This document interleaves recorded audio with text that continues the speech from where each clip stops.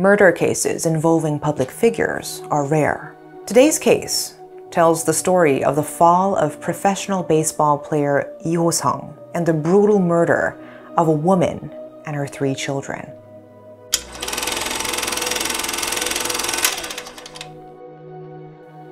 February 26, 2008. A man surnamed Kim, the older brother of the victim, started to get worried about his younger sister, who he hadn't been able to contact for a few days. He decided to pay her a visit at her home in Changjeon-dong in the Mapo district. He rang the doorbell and knocked, but it didn't seem like anyone was home. He suddenly felt like something wasn't right, and so he decided to force the door open somehow. As soon as he got the door open, the first thing he saw was the living room light shattered. His sister's computer was also on, as if someone had been using it. Aside from this, the home was neat and tidy.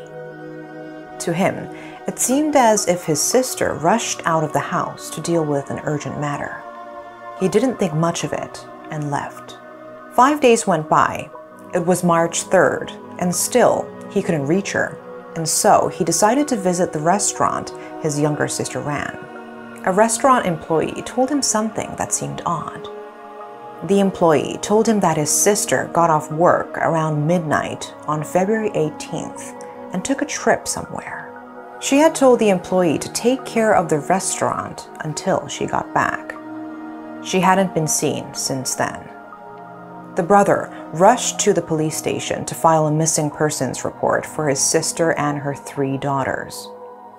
That's right, his sister wasn't the only one missing. Her daughters were also unaccounted for as well. The police started their investigation by searching the woman's home. In the process, they found a bloodstain. They suspected right away that something had gone down in the home. To trace the victim's whereabouts before and after she got off work on that day in February, investigators looked at CCTV footage from her apartment. They spotted a very suspicious-looking man wearing black clothes and a hat covering most of his face in the footage. The video showed the man going back and forth carrying several bags on the first floor of the apartment on the day the victim is presumed to have gone missing. It seemed to police as if the man was trying to intentionally cover his face with his hat. And the very large travel suitcase next to him was also very suspicious looking. Detectives then talked to the victim's friends and acquaintances. They learned from their interviews the victim had gotten close to a man surnamed Lee. Some of her acquaintances told police they heard from the victim's oldest daughter that her mother could even marry this guy. Police also heard that the oldest daughter told her friend that her mother and the man are going on a trip the apparent day the victim went missing. It turned out this man was Lee Ho-sung, a professional baseball cleanup hitter who was popular in the 1990s. After Lee retired, he ran a wedding hall and was a successful businessman. But in 2005, he lost around 10 billion won in an indoor screen racecourse deal and went bankrupt. This was followed by an arrest involving real estate development fraud. He was released on bail, but he spent his days in debt and borrowing money here and there. Police made it their top priority to determine who the man was in the CCTV footage. The footage was shown to people who knew the victim. They said the body type of the man in the video and the way he walked was very similar to that of Lee Ho-sung. Then an apartment resident came forward saying they saw the man carrying a bag from the elevator on the day the victim and her daughters went missing. The resident said the man looked familiar, saying he looked like baseball player Lee Ho-sung. Police thought they had enough evidence to focus on Lee Ho-sung as the prime suspect. On March 8th, when the investigation was just getting started, the news had come out even before police started searching for Lee Ho-sung. 2 days later, on March 10th, police decided to make it an open criminal investigation, as they thought it would be easy to find him, as he was already well known to many people. However, that day, around 3 in the afternoon, a person riding a boat along the Han River discovers something in the water. It was a man's body. It was determined to be Lee Ho-sung after fingerprint identification. The body didn't have any noticeable wounds. Police suspected suicide. It was presumed he died that day at 3 a.m. as the body was stiff. Investigators were unsure how to continue on with the case, as the main suspect was found dead even before he could be interrogated.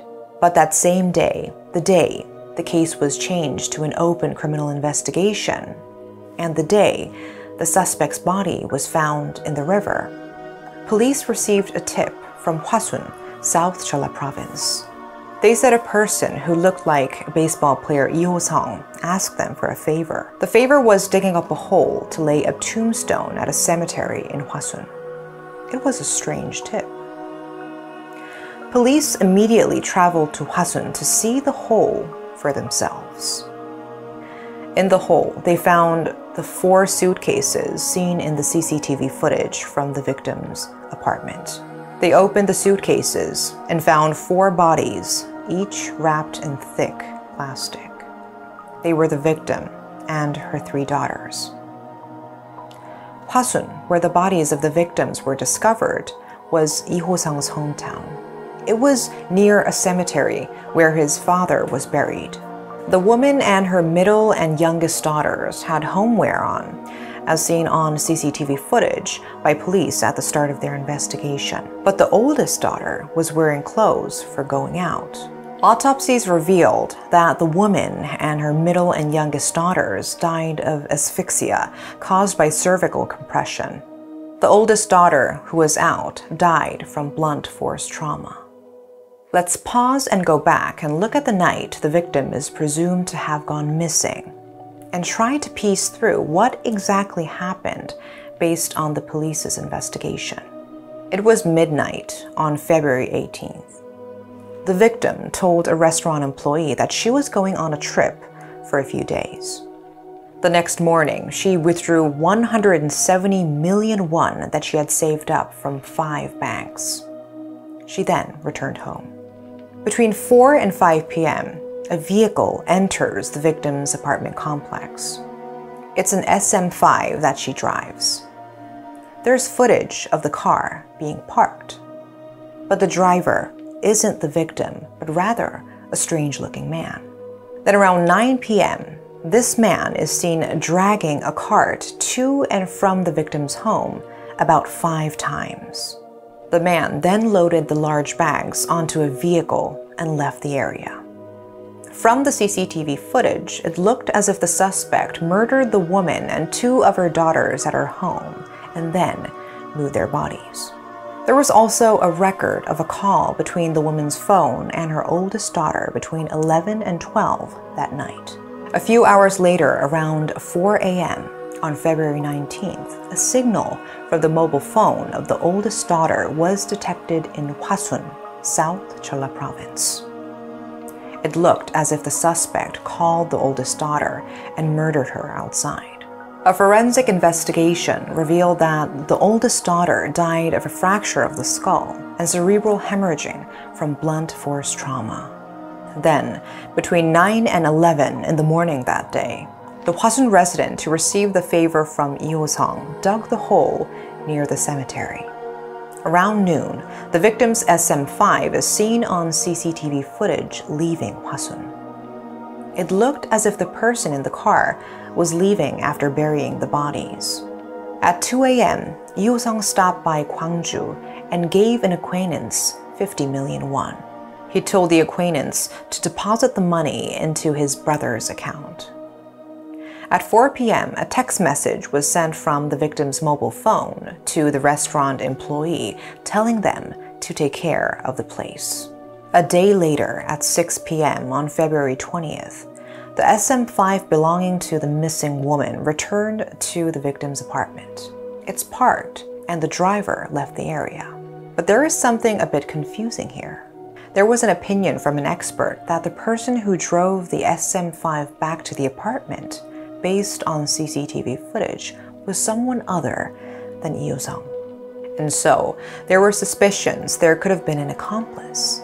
All evidence, the bodies that were discovered and the records recovered, pointed to Lee Ho-sung as the culprit.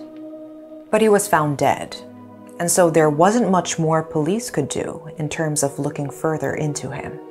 It didn't make sense to some why he allegedly carried out these crimes and committed suicide. According to the police, before the woman died, she withdrew 170 million won. Investigators suspect that Lee Ho-sung asked to borrow some of that money, and there was an issue with that, which led to the murders. There was also another woman that Lee Ho-sung was seeing, a side chick, surnamed Cha. Cha said Lee Ho-sung had asked her to lend him money, saying he would pay it back. At the time, Lee Ho-sung was in debt of billions of won because of a failed business. Did he murder the woman and her 3 daughters for just 170 million won? Why did he have to murder the middle and youngest daughter and call the oldest daughter and kill her separately? Questions arose about the other woman in Lee Ho-sung's life, surnamed Cha.